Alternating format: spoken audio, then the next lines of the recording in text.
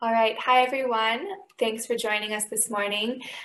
This is another installment of our Getting to Know Our Inspire Challenge projects. The Inspire Challenge is the CGIAR initiative through the Big Data platform to support innovative projects using big data tools to solve food security problems. So last year, the Big Data platform awarded more than $1 million to innovative projects. And today we're talking to one of the teams, one of last year's winning teams. The project is called Gamifying Weather Forecasting, Let It Rain campaign. So to introduce myself, I'm Hannah. I'm the communications deputy for the CGIAR platform for big data in agriculture. And today we're talking with Sophe Rottmann, who is a project coordinator at the Mediae Company. The Mediae Company, along with the Alliance of Biodiversity International and CIAT, are the leaders of this project. Sophe, would you like to introduce yourself and the Mediae Company? Yes, hi Hannah, thanks for that introduction. My name is Sophe Rottmann. I'm project coordinator at Mediae. I'm so sorry.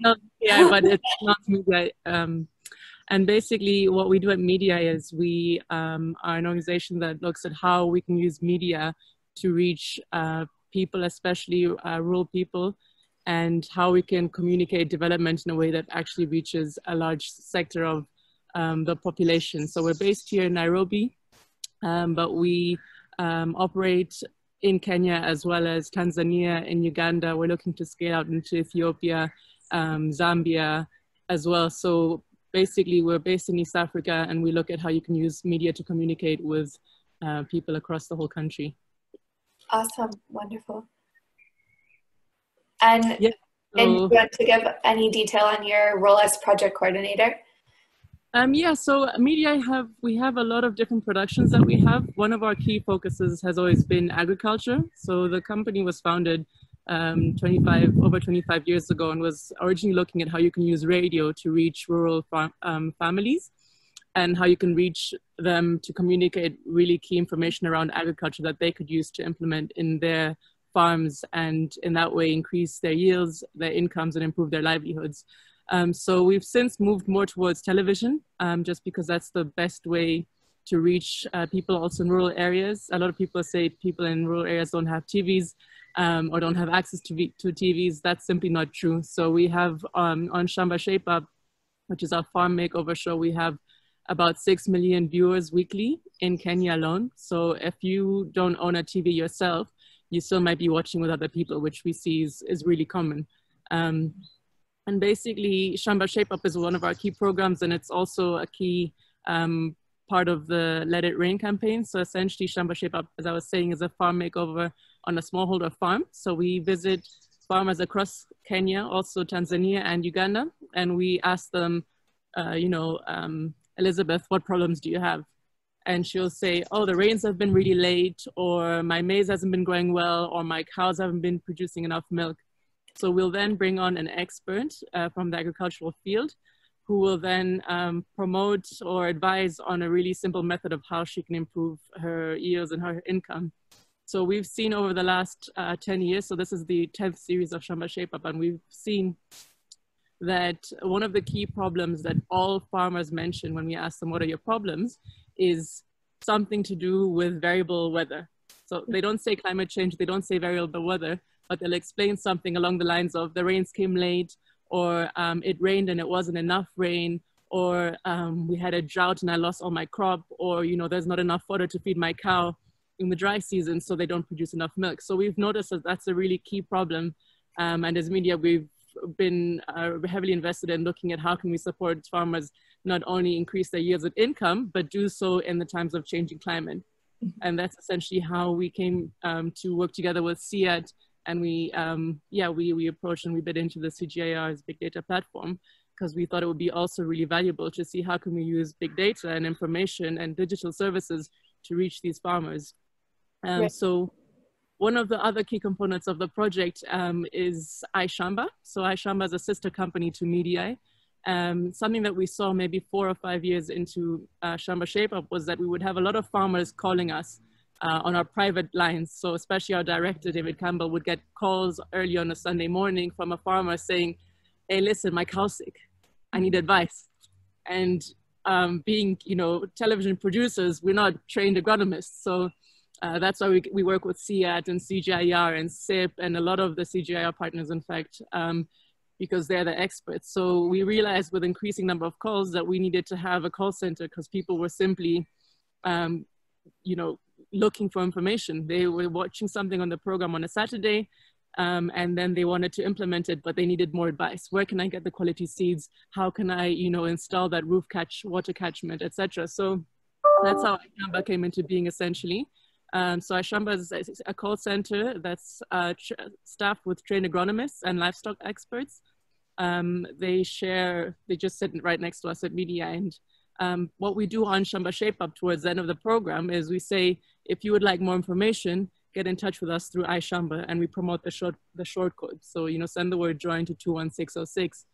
And iShamba has a free service whereby you sign up as a farmer, you tell us what your location is, you tell us what are the 2 key crops that you're interested in, and you tell us what are the 2 markets that you would like to receive information on. And then once you've done that, the call center staff will locate you on the map. This allows them to send you weekly weather updates. So we've been working with the Kenya Meteorological Department so far to get their weather. So we send you weekly weather updates based on your location. We send you agri-tips on 2 of your selected crops, which are seasonal. So out in March, we'll start sending you messaging around, you know, seed selection, improved seed, planting, spacing of, you know, for example, beans or potatoes. And then right across the growing season, we'll look at things like weeding, thinning, pest and disease control, all the way down to harvest. Harvesting and post-harvest storage. So it's actually very similar to Shamba Shape Up, which is also seasonal.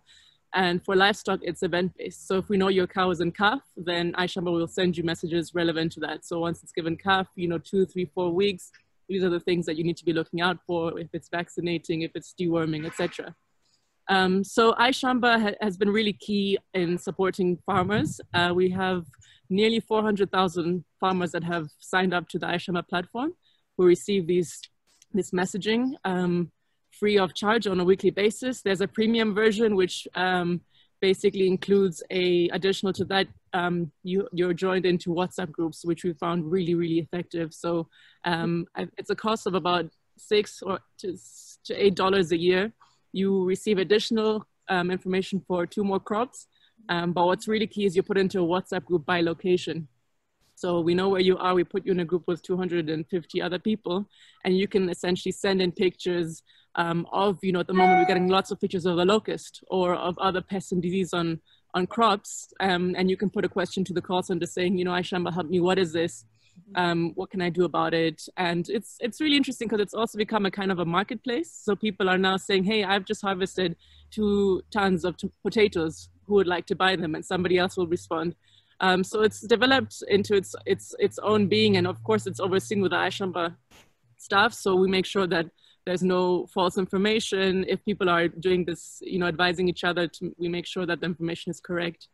But what's really, really key as well for us is that we want to support people have better weather information, which is why we partnered again with iShamba, Mediae, and CIAT, because we would like to not only send people better and more accurate information, which we're currently getting through CIAT, who have partnered with CalRO, so Kenya's livestock and agricultural government organization. They receive better weather information through AWARE, who essentially go down to a 9-kilometer radius and can tell you for that 9-kilometer radius what the weather is. But going forward, we would also like to, you know, get from farmers understand what their situation is. So in this project, basically what we've said is, okay, let me just start from the beginning of what the project is about. Yeah, I'd love for you to walk us through like how the game might look from the farmer's perspective. So how they would send in the information, what information you're looking to collect from them, and then the process moving forward all the way through improving the local forecasts for farmers. All right. Okay, so with Let It Rain, the idea that we had was, okay, we want to mobilize a national discussion about the importance of knowing when it's going to rain. We really want people to understand, people do understand, but we really want to support people access better weather information, but also take it into consideration when they're planning. Because when you ask the average Kenyan farmer, when did it used to rain, even though in the last 10, 20 years when you were growing up, the answer is 15th of March. 15th of March, the rains came, and they did, and it was very consistent. But that's changed tremendously. So now, you know, we've had rains from October through to December. In January, then it stopped again, and now we've had rains again. So it's really, really variable, and this really tampers with people's way of growing food, because they can't rely on the rains anymore. So what we're saying is, okay, we all need to recognize the importance of knowing when it's going to rain, and we need to access better weather information. So how the game works is you can sign up on your phone. We promote the game we promoted it on Shamba Shape Up. So it goes out, it's gone out to 6 million people. We have a little promos, we do a little skit with our presenters, and then we show the promotion of how the game works. And how it works is you go on your phone, it can be a smartphone or it can be a simple phone. For the smartphone, you can go and follow a link, that's www.rain./win, or you type in a shortcode, which most players are using the shortcode because most people are still using their feature phones. And then you are presented with a set of questions that you go through. So we want to know where you are. That's important for the weather. We want to know what are the crops that you're growing, and you walk through a set of questions. So we basically say in the promotion, and the proposition is, tell us when you think the rains are going to start in your location. So that's the game. You're guessing when the rains are going to start where you are.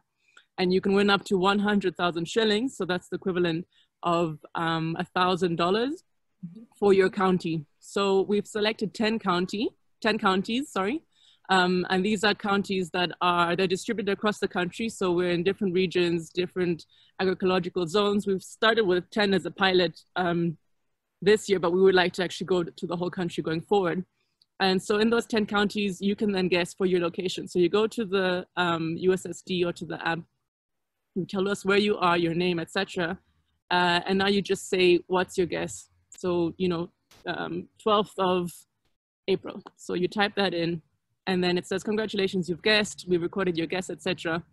And then what we thought would be really interesting for us is to collect more data, not only about, you know, where you are and what you're growing, but what are the issues that you've had with climate?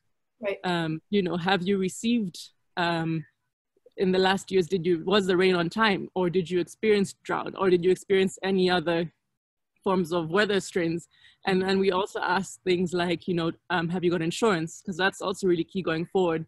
So basically what happens is after a week, I think, you got a new message on your phone saying, hey, this is Let It Rain. Would you like to get a second guess? Yes, of course, I want a second guess. And we say, you know, tell us a bit more about your farm to receive a second guess. So that's when we ask these climate related questions, and you go down. And then your vote or your guess is basically recorded. So yeah, that's how the game worked. We promoted it on Shamba Shape Up, on various other social media channels, Facebook, etc., on the iShamba WhatsApp groups. And we've had just around 20,000 people play the game. Great. Yeah, so that's really good. We experienced a couple of challenges here and there, which I think also made the number, kept the number lower than we had hoped. But I think 20,000 is a really good start for this pilot. And it also gives us enough data to see, okay, you know, when are people guessing? Why are people not guessing? We have a really, good comprehensive statistics of when people played, times of the day, when did they stop playing? When did, you know, even in the, as they were answering questions, where did they stop answering questions? And I think one of the key reasons why people stopped playing the game was because their counties weren't represented. So we actually had a lot of people calling in and asking, you know, where's my county, or why isn't my county there? So it's a bit of a shame because we weren't trying to exclude people, but there was just a limit of how many counties we could have in there.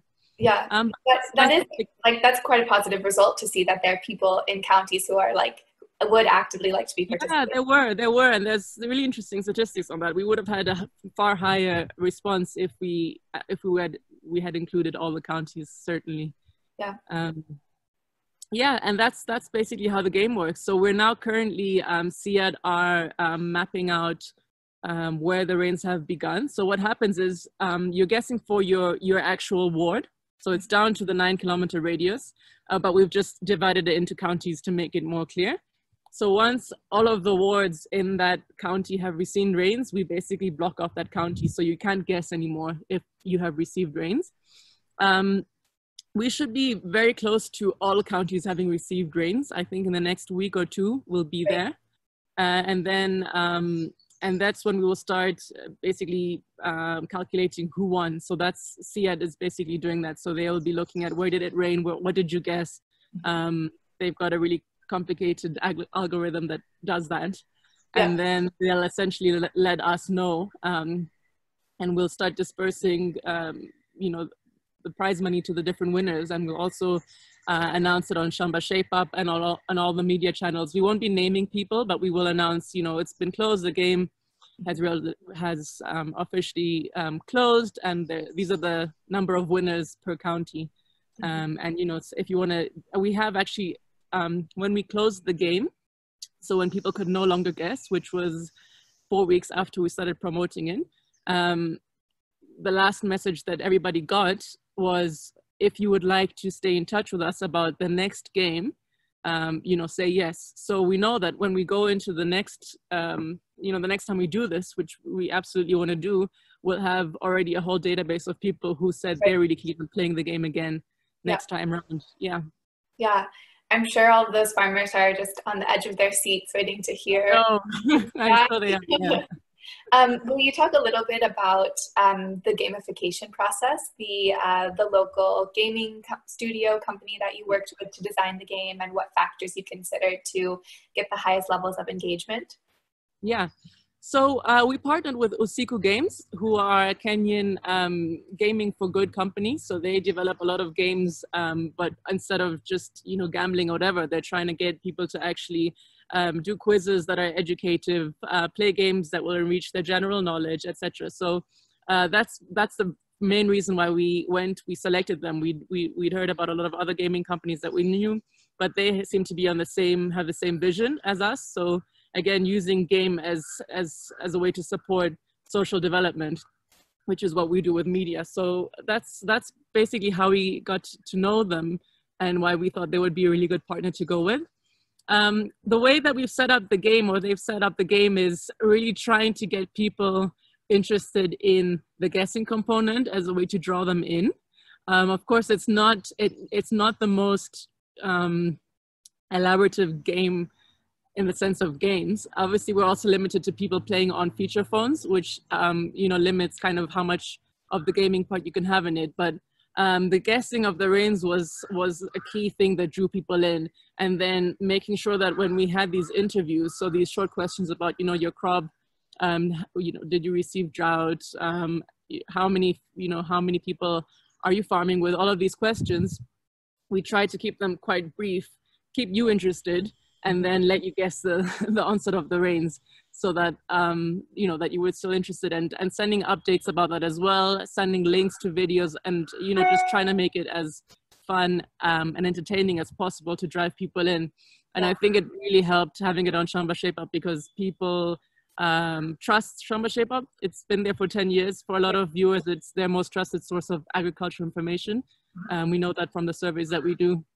And then also through iShamba, which is another very trusted source. So people know that these are two entities that will engage you, that are trying to be fun and interesting, but you're there for the learning as much as you are there for the entertainment and the fun. So I think people playing the game knew that that was what the game would be, that it wouldn't just be a pure, random game of guessing, but that there was really that educational component to it, and that going forward, it would be a way to actually support you in the way that you farm. Yeah, great. Okay, so now we're at the stage of the project where most of the guessing portion is wrapping up, as most of the counties should be experiencing the first rains soon. Yeah.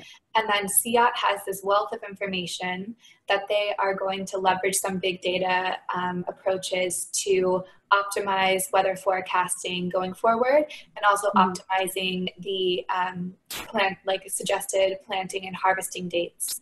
So would you tell us a bit about the machine learning that will be used to look at the crowdsourced data? Yeah. So SEAT, the original idea with SEAT had always been to use this game as a way of also getting information, crowdsourcing information about the onset of the rains. And what's also really interesting is to understand what do people think about when the rains are going to start compared to what is the reality of when the rains start. So that's one really key component. So really pulling in when do people think it's going to start, and then matching that with when did the rains begin going forward. And at the same time, what another really key component from Mediae's perspective and also for SEAT is not only the onset of the rains alone, but being able to recommend to people going forward when to plant relative to the rains. Because some crops, for example, potatoes, you'll have to plant, you can plant up to a week before, maybe others you have to plant 2 days before the rains. Some you can still plant a couple of days after it's actually rained.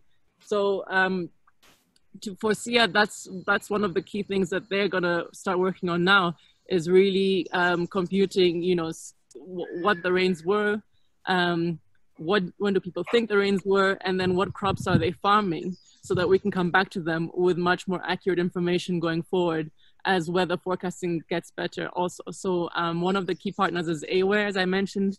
Right. For SEAT, they are sourcing weather information from them. It's within a 9-kilometer radius of where you're located. And this is an opportunity for SEAT to feed back to them as well about the quality of the weather data.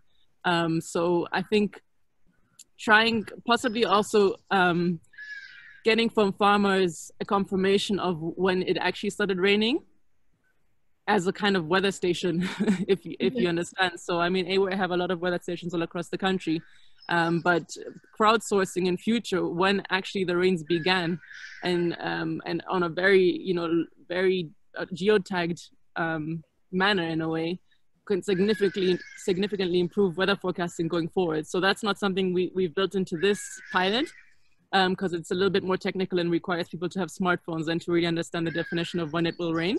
But also gauging through this game and the statistics around it, how many people or who is really engaged in the communication and who could be a potential key informant going future for this kind of activity is really valuable. Because if you have you know, 20,000 people playing in 10 counties, that's a lot of data points that you can collect just from people, and it can be very, very accurate. It can be geotagged. You could even you know, introduce, there's the smartphones that have embedded it into them, a kind of rain gauge, so it's moisture meter, etc.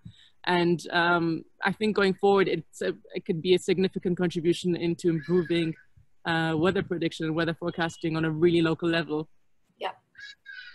Yeah, and then looking forward, we also have some notes that the project has considered integrating climate adaptation, rainwater conservation and conservation agriculture, possible like techniques, communications with farmers. Yes. Is that something that you would be considering for an additional round of the campaign? Yes, certainly. For Media, that's one of our absolute prime goals at the moment, is to include much more content around climate adaptation. So we've been doing that for the last 10 years. In fact, one of the largest impacts for Media's program, Shamba Shape Up, has been around climate adaptation related to making silage and hay. So basically recommending and showing farmers how you can grow the silage and hay so that you can still feed your cows in the dry season, so they can continue producing milk when it's dry, when the prices for milk go up in the market. But we want to look at it for all crops, for all livestock at all angles. So in Shamba Shape Up, we would actually like to run a strand across the 26 episodes, in which in every single episode, you have something around climate adaptation. So, you know, and it's relevant throughout the whole growing season. So whether it's, you know, land preparation, whether you're growing your crop and, you know, you had a storm or a drought, all of those things. We also really keen on insurance. So working with key smallholder insurance partners who are willing to insure smallholder farmers who don't have much collateral essentially, but really could benefit from an insurance that covers them when their, you know, their whole maize or their whole beans or whatever production is ruined because of late rains or because of a drought or hail or whatever it may be. So for us, we think climate adaptation, conservation agriculture is a key topic that we've had going on for the last 5 seasons. We're actually currently broadcasting and have that in there as a key topic. So any kind of climate smart adaptation practice that is relevant to a smallholder farmer, we would very much like to include in the next phase, and see how we can include it into the game as well, and across Shamba Shape Up in Kenya and in other countries as we go, and we start taking the program into other countries as well.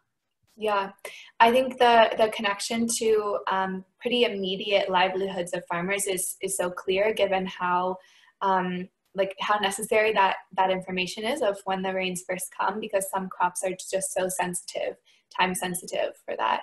It's really like the impact will be long-term and short-term, but the short-term, like that's so important on just a seasonal income basis for many farmers, I would imagine. Absolutely. Yeah. Absolutely. Great, thank you so much for sharing with us today, and we can't wait to hear the updates as the farmers are notified in the coming weeks about how correct their guesses were. Thank you so much for sharing. The promotional videos were awesome, and we wish you guys all the best moving forward with the project, and can't wait to hear more. Thank you so much. All the best to you as well, and take care. Yep, you as well. Bye, Sophie. Thanks for joining. Bye, Hannah. Thank you.